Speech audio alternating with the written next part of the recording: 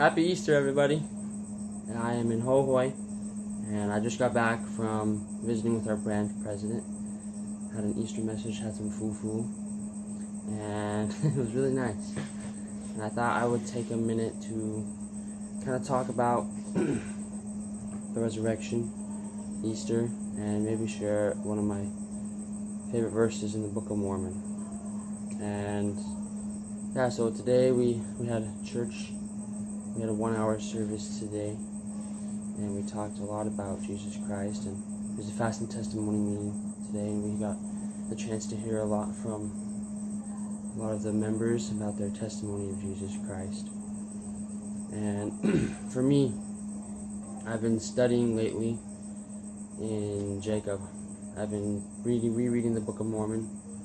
This is my second time. I'm in Jacob. I've been going kind of slow, but it's okay. And I actually read in Jacob chapter 4 yesterday, and it kind of talks about our Savior. And I thought I would read a verse or two about it. This is my Book of Mormon I received when I was 8 years old, so it's kind of special. So this is in Jacob 4, verse 11. Wherefore, beloved brethren, be reconciled unto him through the atonement of Christ, his only begotten Son, and ye may obtain a resurrection according to the power of the resurrection which is in Christ, and be presented as the firstfruits of Christ unto God, having faith and obtained a good hope of glory in him before he manifested himself in the flesh. The reason I like this scripture is because it talks about the atonement, and through the atonement we can be made perfect and have the resurrection. And for me, a lot of times I don't realize how important the atonement is. Like, I just think, oh, I can just do my best to fix things. I can do it by myself. I don't need help from anyone. I can fix it. I like to fix things on my own. But this helps us know that the atonement, and through Christ, we can fix things with him, and he can make things whole. And that's something that is really important in my life, because missions are not easy, living is not easy, life is not easy.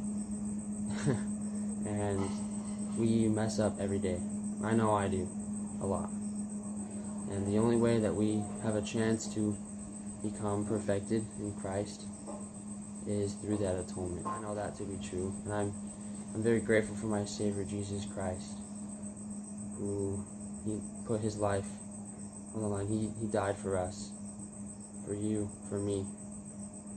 And through that, I know that I can be resurrected again and be made clean on this earth, be forgiven of my sins, and repent each and every day. I'm very grateful for that.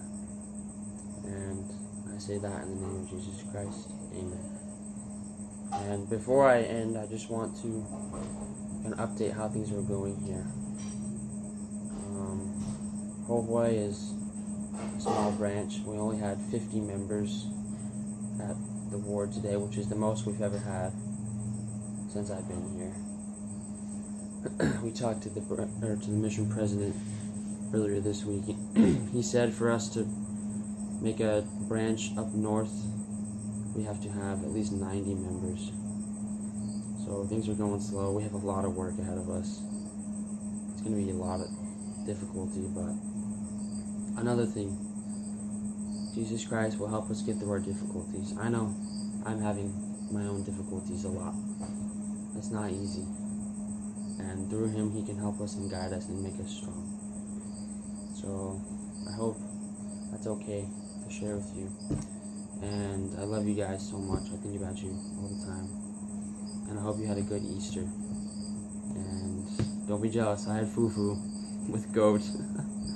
So yeah, I think I'm gonna see you guys. So happy Easter, and I'll see you later. Love you.